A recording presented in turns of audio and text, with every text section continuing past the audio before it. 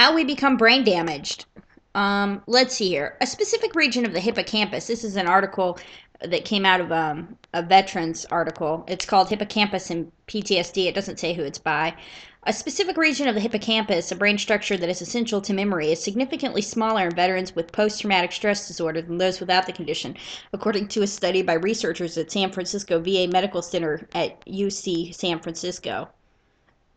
The researchers used magnetic resonance imaging to scan the brains of 40 veterans, 20 with combat-related PTSD and 20 without, and found that the region known as the CA3 dendrite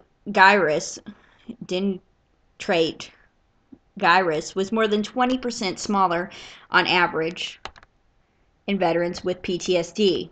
Okay, so that's like the hippocampus of schizophrenics is also smaller. So do you see a correlation here? No, nobody ever does. It's okay. I'm just like seeing these illusory correlations and I'm a total, utter moron. You know, a lot of people get smaller, you know, it can happen from drugs too, and it can happen from general brain damage, but it gives you like the same kind of symptoms.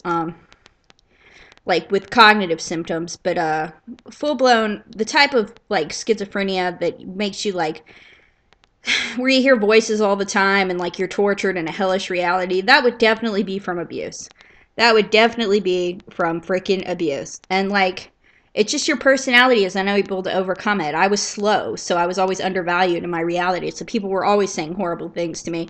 And I was always taking those words and like going crazy with them. Like, eventually it just kind of fried my brain.